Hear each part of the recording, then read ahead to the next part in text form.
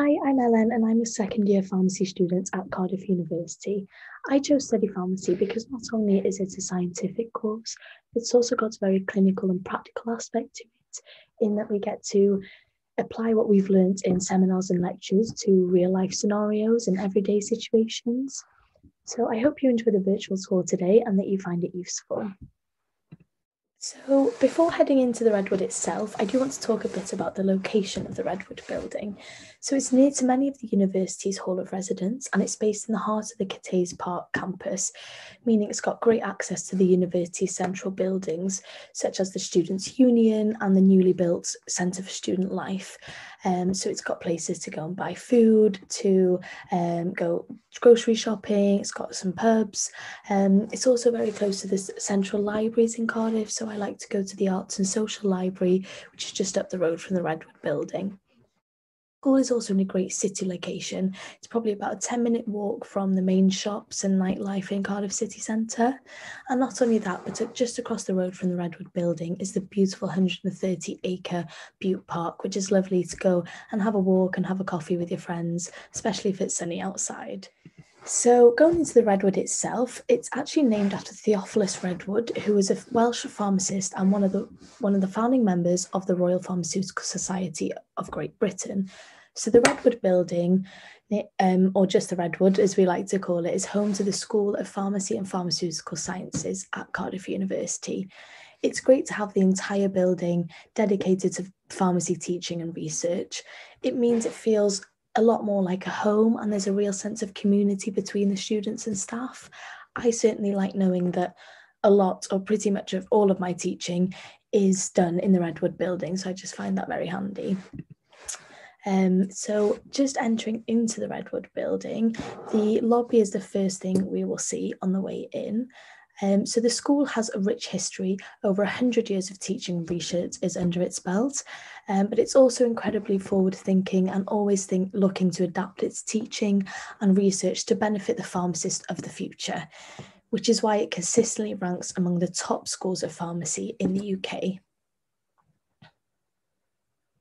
So heading down this corridor, we are going to reach the teaching labs. So although the Redwood Building itself has a long history, it now contains modern facilities to support our learning as MPharm students. So the course includes a substantial amount of scientific content, including physiology, pharmacy, biochemistry, molecular biology, cell culture, microbiology, and other related subjects. So we do make good use of the science labs in the Redwood Building. It's great for teaching and practical sessions. You will have practical classes timetabled throughout the MPharm course, starting from pretty much the beginning of first year. And this is one of the main reasons I do enjoy pharmacy. It's not all theory work. We do get chances to apply what we've learnt to practical scenarios.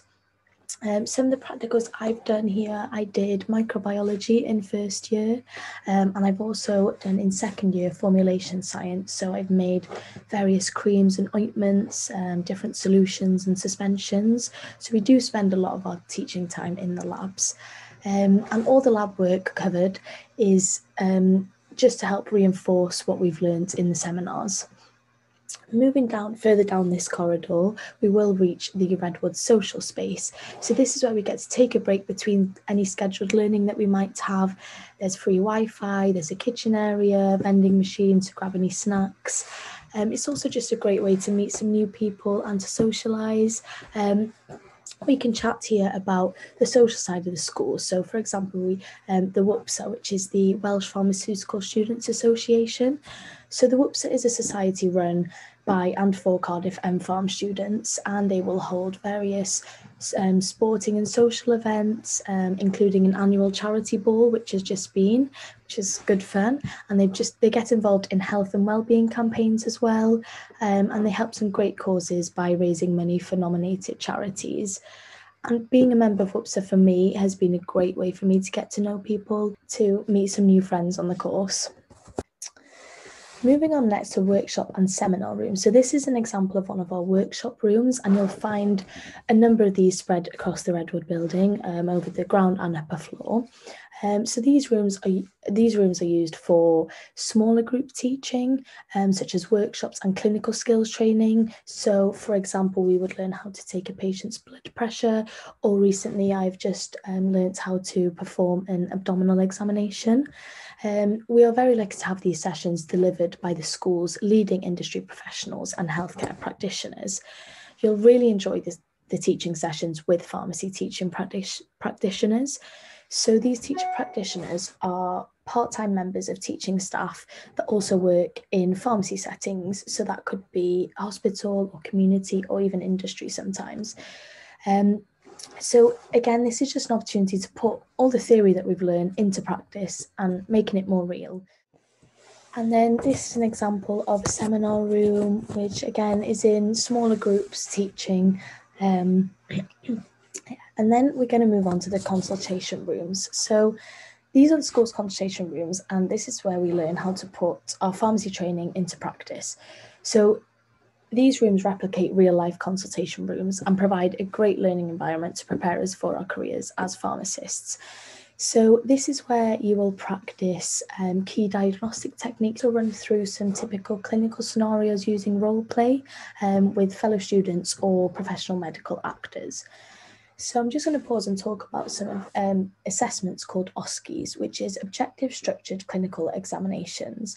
And this is when tutors will observe you interacting with patients and assess your knowledge, problem solving and communication skills.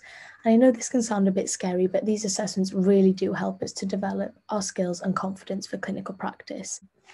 The consultation rooms do also have the infamous Sim Man, which is a human patient stimulator. So he has realistic anatomy and clinical functionality. So again, just a way to test our clinical problem solving and decision making skills. So we're now going to head upstairs to the first floor, where you'll find the school's education and students office. So the school team are really helpful and friendly and are there to help you with your timetable, exams, or any questions you have during your studies at the Redwood. I'm going to pause here and take this chance to talk about more support offered by the Redwood, which is personal tutors and student mentors. So in week 1 of your first year, you'll be allocated a personal tutor who you will get to know really well, meet up with them regularly, chat about how you're getting on and reflect on your learning and development. On top of this, you'll also be allocated a student mentor during your first year, who will be a senior MPharm student. In my first year, my student mentor offered me some great support, not only regarding the work or any questions I had, but just university life in general, how to adapt to university life, how to sort out houses for second year, where the best locations were. So it's just really nice knowing that there is support all around us, and any concerns that we might have, there's plenty of people that we can go and see.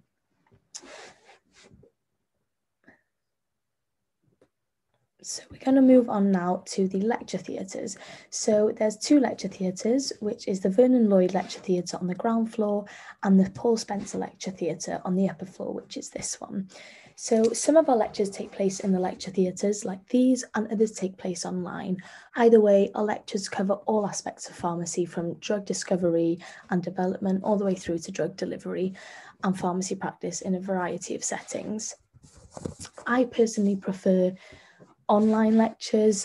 I feel like it's a lot more flexible. I can pause videos, I can go back to the resources and just access the material and content in my own time. Our in-person teaching is often in smaller groups through workshops and stuff like that.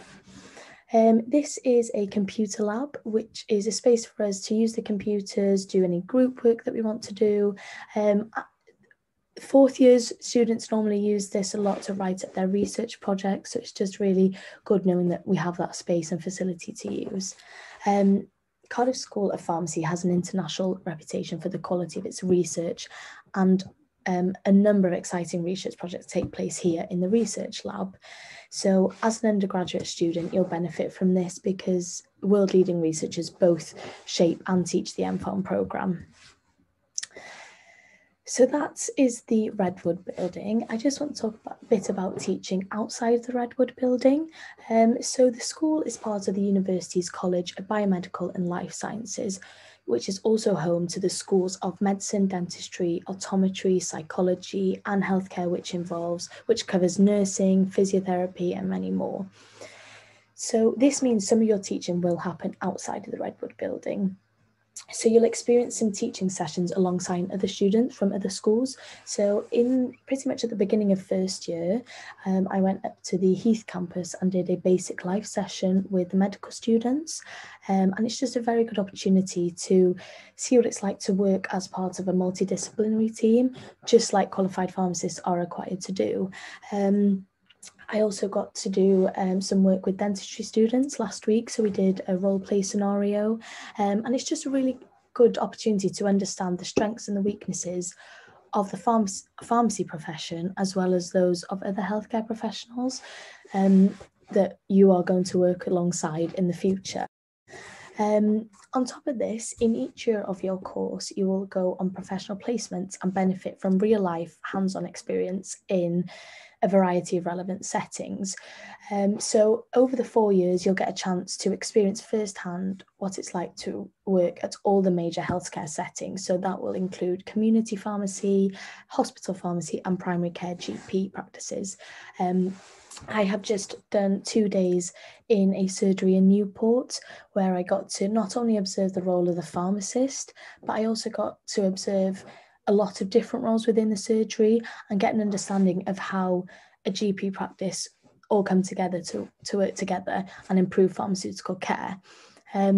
During your placements, you'll meet patients with a wide spectrum of health conditions, and you'll work alongside other healthcare practitioners to actively support these patients. The 2 days placements I've had already have really helped me to build my confidence, and I'm really excited to attend more placements, and I feel like it will really help me prepare and excite me for my pre-reg year, which is going to be in practice. So that is the tour of the Redwood Building done, home of Cardiff School of Pharmacy and Pharmaceutical Sciences. It's hard to convey the sense of community we feel in this building, but we hope you'll join us soon and get to feel at home here too.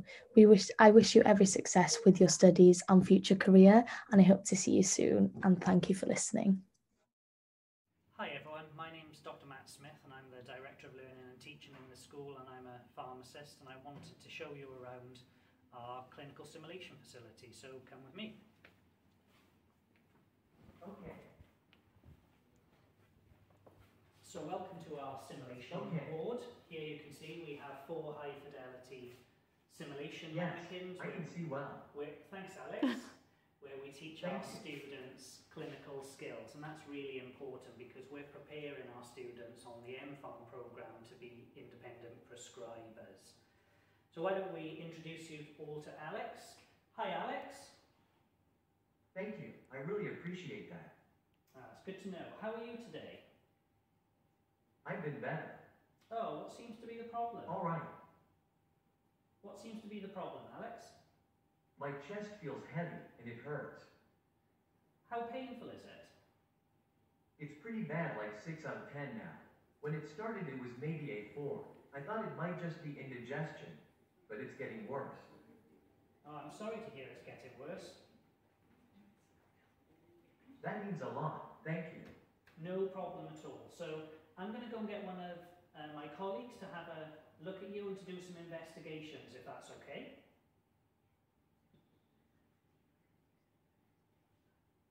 Sounds fine, thank you. Great, we'll see you soon. Okay. So as you can see, we can have our students interacting with Alex, can talk to Alex, can question him about his medication, and can undertake a number of physical examination skills in order to prescribe medicine safely and appropriately